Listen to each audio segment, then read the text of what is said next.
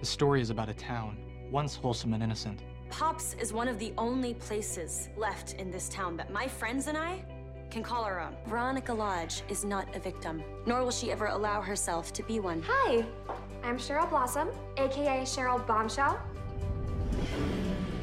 Betty Cooper, you are a sight for sore eyes. Thanks for coming to meet me. Jughead Jones said I love you. Mister, I'm weird, I'm a weirdo. And I told him I loved him back. And your new student body president is Archie Andrews. It needs a lot of work, Dad, but I'm up for it if you are.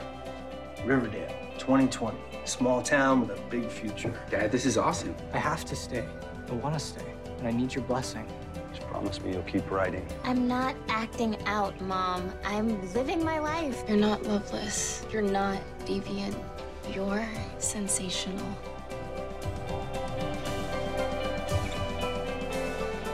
I should probably start heading home. Or you can stay.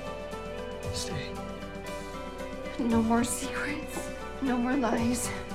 I should have told you. Sooner, maybe something would have been different. We've all done bad things, Jug, ever since the black kid walked into this diner. I need your help. It's like he's making us do them. So, to recap, you're talking to a serial killer on the reg, and he's been puppet mastering you? No more darkness. You've been in cahoots with Daddy's twin. You tried to kill Nana Rose, but your depraved gambits are finished. No more evil is over. You have no power over me. I have someone who can help you, Mom, from the farm. Mrs. Lodge, this was all some kind of test. And you passed. Welcome to the family, Archie. Chaos is good for us.